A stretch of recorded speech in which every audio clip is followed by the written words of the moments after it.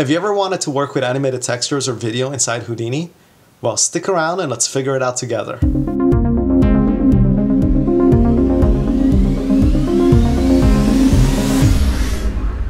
Hi, my name is Case and welcome to another Right Brain tutorial. First of all, I need to apologize about my hair. It's getting weirder and weirder looking by the day, and I'm probably like at least a month or two overdue from getting a haircut. Unfortunately, I can't. Don't be surprised if in an upcoming video half of my head is shaven, probably like this half, because I'm right-handed and I can only reach this part. Funny thing is that like a couple of years from now, people have completely forgotten about the virus and they'll be watching this video and be like, what's that dude's problem? Why doesn't he just go get a haircut? Then again, like 2 years from now, people will be using Houdini 20 or 21 and they'll be thinking, why is he teaching all this convoluted stuff? It's so much easier to do in Houdini 20. Where was I going with this? Oh yeah, animated textures and video in Houdini. So about a year ago, I created a music video for this electronic artist named Olivier Arand. I'm going to post a link below so you can check out the full video, and you should probably check out like Olivier's music because it's really, really awesome. As part of this video, you know, there's this girl that's kind of in this very sci-fi-ish looking room, and at some point I wanted the room to light up and to kind of have almost like a dance club feel to it. And I thought like probably the best way to do this would be to use an animated texture to drive my emission, and you know, and that's gonna look really cool and crazy, and I just kind of like did some tests and stuff like that, and I thought, okay, this is the way to do it. So the first thing I did is I went into After Effects. I used like the advanced lightning plugin in After Effects, and I just kind of created this kind of weird half lightning, half geometric kind of shapes type of pattern that I liked. And I thought, okay, you know, I just made it black and white, with the white being the part that I wanted to actually kind of light up my scene, and the black being anything that I didn't want, the emission. The first challenge about using video inside Houdini is that Houdini doesn't like QuickTime or MP4. The only thing that Houdini wants to work with is image sequences. So the first thing that I needed to do is in my render settings, I had to change my setting from, you know, something like ProRes to a TIFF sequence with alpha. And then if you go into the settings, of course, it doesn't have to be TIFF. It can be like DPX, JPEG, PNG, Targa, whatever it is that you want, but it has to be an image sequence. So jumping into Houdini, I have like my basic scene. Right now this is textured using Principled Shader just so that we could see something in the viewport, but in the actual video I used Redshift. So I want to drive like the emission with this. So you can kind of see here like the emission setting, and you know, if I crank it up to 10, then everything kind of glows this bluish tint. Okay, so the thing that I figure I need to do is go under my emission textures and say that I want to use a texture, and basically point to my first frame, and then just kind of go in here, change the emission setting to 10, and all of a sudden we have something that looks cool. I mean, this is basically what I was going for, right? So the problem is that if I now hit play, it doesn't change. So Houdini does not automatically see that this is part of an image sequence. It doesn't recognize that.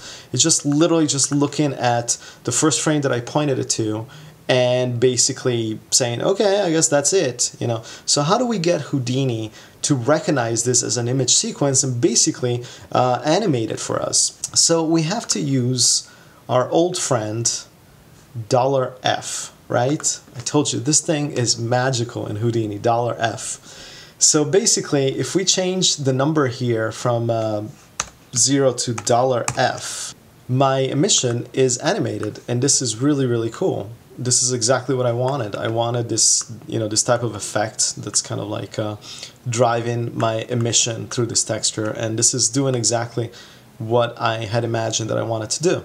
But we quickly run into an issue, and the issue is that my Houdini project has got more frames than I actually rendered in After Effects. So it's running out of frames, and it's kind of glitching and stuff like that because it doesn't really know what the hell to do now. Right now, let's see, what do I have? About like 72 frames.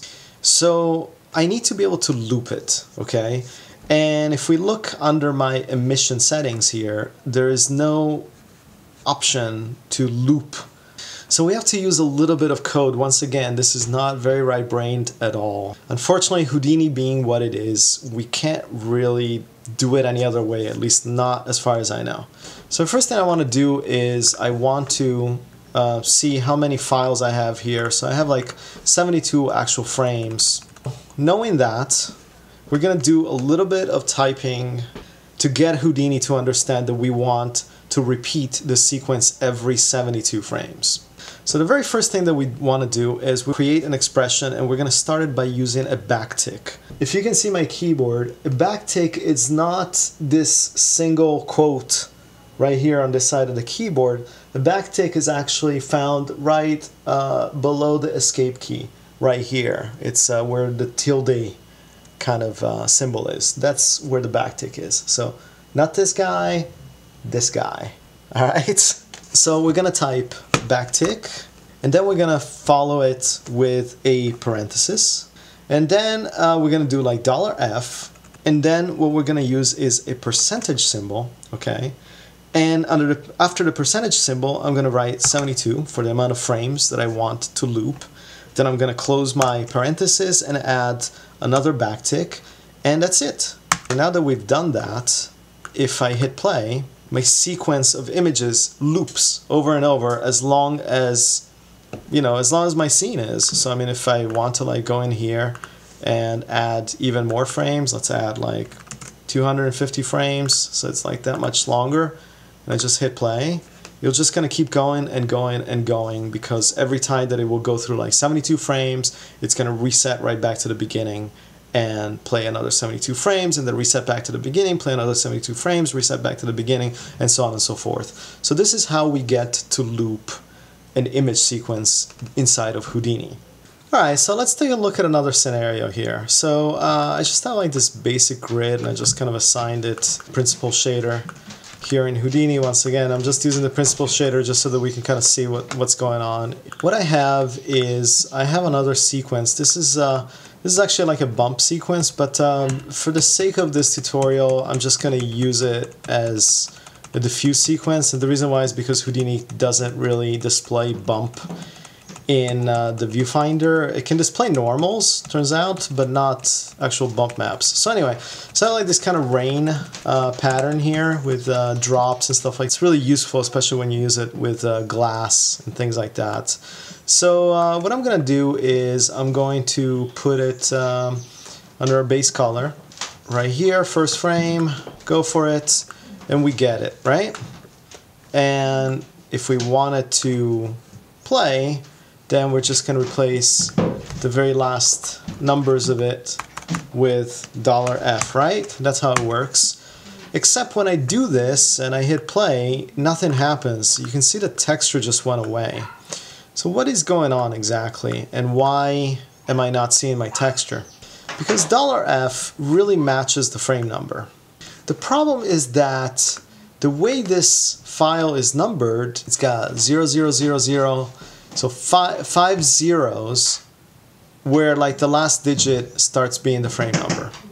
So how do we deal with this frame sequence where there's a bunch of zeros before the actual frame numbers? So what we can do is quite simply add a number after $F that matches the amount of digits the image sequences has in its name. There are 5 digits, 1, 2, 3, 4, 5, and we are gonna use F5. So now when we do that, now we can see that, look at that, our texture is back, and now if I hit play, it's playing back. However, as you might have noticed, once again, this sequence is a little too short for my actual project. So it's 48 frames. So let's fix it the way that we fixed it before so that it loops, right? So once again, I'm just gonna get rid of this. I'm gonna do a backtick. I'm gonna do parenthesis. I'm gonna do $F5, okay? And then I'm gonna do a percentage, and then I'm gonna do like 48 because that's the amount of frames. And I'm just gonna close my parenthesis, put another backtick, and boom. Uh-oh. What happened here? So if I hit play, this is not working. Why is it not working? Because for reasons that I cannot explain to you, this 5 doesn't work when we're using this backtick and this parenthesis method. I don't know why, it just doesn't. So what we have to do is we have to tell Houdini that there are these zeros before our frame number. So let's get rid of this 5 right here. Okay? That doesn't bring our texture back. So what we need to do is between the first backtick but before the start of the parenthesis, we need to put in this term which is called pad 0. So what it's literally saying, it's going to say pad this many zeros in front of the frame number, and then you can start using the frame number. Okay, but we're not done yet. So now we need to go inside our parenthesis, and before we hit the $F, we have to tell Houdini how many zeros, or how many digits really, there are in this file name. And as I said, like, we have 5, so we're just going to type 5, and then we need to put in a comma, okay? So that Houdini knows that, hey, there's 5 digits in the file name, then change you know, the texture file so that every frame you're updating one, and then every 48 frames you want to loop back. So if we hit play now, you can see that our sequence plays back, and now we're kind of looping. It's not like a smooth loop, unfortunately, but at least it's looping, and we're getting the texture to do what it is that we want it to do. Not very right-brained, I know, but this is Houdini after all. Okay, let's look at another test case scenario if you want to bring video into Houdini, but not necessarily as a texture. What I have here, we're in Blender. This is Blender, folks. And what I used Blender for is to do a camera track of this piece of footage that I shot with my friend Steven. I can do, if there is a request for this type of tutorial, how to do camera tracking in Blender and then bring it into Houdini, I'll be happy to do that. So if you're interested, please tell me about it in the comments below, and I'll do a future tutorial, or maybe I'll do like kind of a series of tutorials that teaches you, how to work with footage, get your footage tracked in Blender, bring that stuff into Houdini, and then add your CG effects into Houdini. So just let me know. Anyway, so I have like some footage here that, as I said, I shot with my friend Steven, and I got it tracked into Blender. And then what I did is in Blender, I exported an Alembic file with my camera, and then I brought that into Houdini. So now in Houdini, I have my actual camera motion the way we have it, and I added some geometry because, I don't know, I wanted to make it look like some sort of sci-fi tunnel or something like that with kind of crazy lights and stuff like that.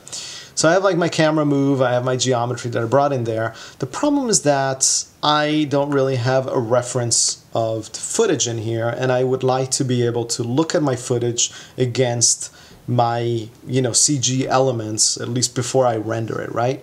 So I have my Alembic folder here. This is kind of how Alembic files come into Houdini. So if I jump in here, there's like another little node that's a camera node, and I'm going to jump into the camera nodes. And if I go under my View tab right here, there is a little tick box for Enable Background Image, which we want to enable, and then there is a little setting to say Background Image. So I'm just going to click on this, and I've already gone in. This time I did it into Resolve. I use Resolve to basically turn my ProRes file into an image sequence. And I'm just going to go in here, and I have like, my footage frame by frame. So I'm just going to point it to the first frame, and I'm just going to click Open. So that's what we wanted, right? And now, because this is a image sequence, we are going to add the $F. Now, let me stretch this out. Okay, great. So we're going to replace this 0001 with $F, but not 5, because in this particular case, there's only 4 digits, right? If you look at the file name, we have 4 digits. We don't have 5 like we had in the rain example, but this only has 4. So instead of using F5, we're just going to say F4.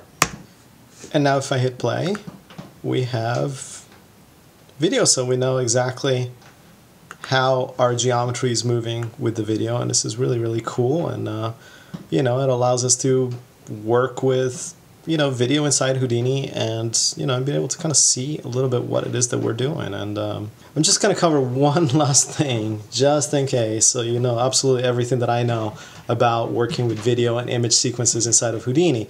So in some cases, some image sequences start at 0. However, Houdini's frame is always starts at 1. Okay, so some programs like to start the frame at 0, 0, 0, and Houdini likes to start at 0, 0, 1. How can you change the start point of your image sequence in Houdini? And we're going to do that once again with the backtick method. So what we're going to do is, once again, do like our little backtick. We're going to do pad 0. It would help if I spell pad 0 correctly. Parenthesis. We're going to get rid of the 4. We're going to put like a 4 followed by a comma so that Houdini knows that there is 4 digits into the name of the file.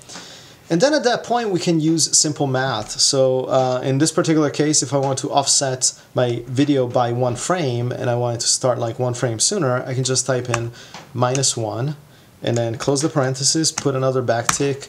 But I mean, this is how we can kind of change like the start time. So like, you know, I could do like -5, I can do +5. And basically this is a way to offset the start point of our image sequence within Houdini. So in some cases you might want to do that because maybe, I don't know, you got like an image sequence from a video editor, but maybe it's a little too long and you don't really need to start it from the very first frame and you want to start it from like a later frame. So I mean, this is how you do that, and it's a really simple and easy way. So either minus for whenever you want to go backwards with the start frame, or plus whenever you want to go forward with whatever the first frame is, and that's how you do it. So the only other thing that you should know about working with video in Houdini is that image sequences, by their very definition, don't have a frame rate. They are nothing more than, you guessed it, sequences of images, right? So you need to make sure that whatever the frame rate of the original video, Houdini has the same setting, and of course we can choose exactly what the frame rate is right here, the global animation options, and in this particular case it does match. 24 frames per second is what my original footage was. So if you're working with like 30 frames per second, obviously you would need to change that to 30 or 2997 or what have you. So just make sure that whatever the frame rate of your footage is matched right here in your global animation options. Otherwise the video is not going to sync. So anyway, I hope you liked this tutorial. I hope you're going to be able to now use videos. I know it's a little clunky in Houdini, but it's Houdini after all, right? So anyway, if you liked the video, please hit like. If you didn't like the video, I guess hit dislike. Definitely subscribe, definitely tell your friends, and see you next time.